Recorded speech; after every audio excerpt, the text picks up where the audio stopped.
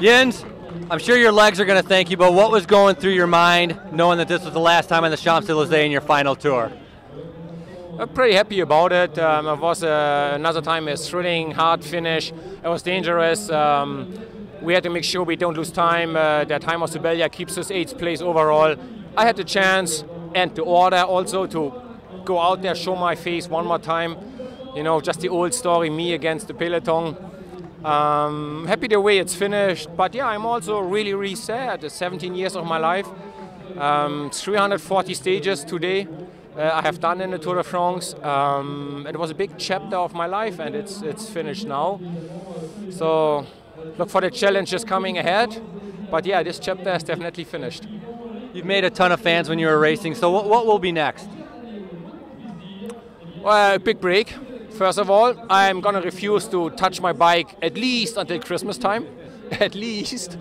Yeah, I live in Germany, I pay my taxes there.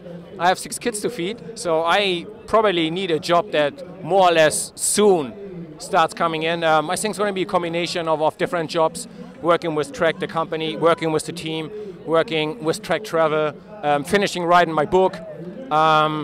Just started a little business, you know, selling my own shirts with shut up legs. So different of little things running parallel to each other.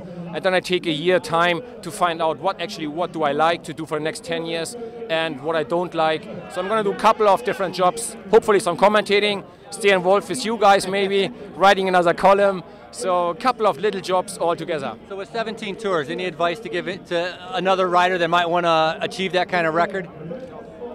Just don't get intimidated by the challenge. Just don't give up. Every year you're going to hit the wall at least one time and go, I can't go. I can't reach Paris. I can't go on a bike tomorrow. But yes, you can. Yes, you can.